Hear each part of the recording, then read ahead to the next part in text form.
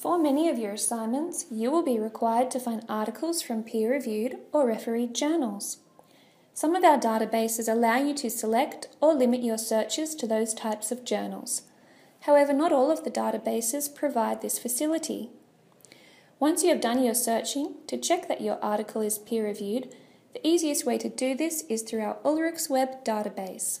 From My SCU, select the Library tab. Click on Databases on the right.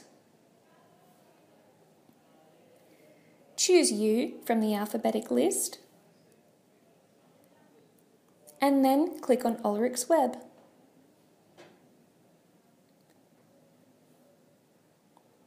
Type in the title of the journal. The indicator, if the journal is peer-reviewed, is this academic gown symbol. If you put your cursor on that symbol, it shows that it is refereed. If you find a journal title that does not have an academic gown symbol, there is an example here,